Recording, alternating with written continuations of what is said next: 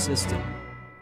The planet, called Kepler 452b, is about 60% larger than Earth. While its mass and composition are not known, researchers believe that it is likely to be a rocky world. The host star of Kepler 452b is the same G-type as our Sun.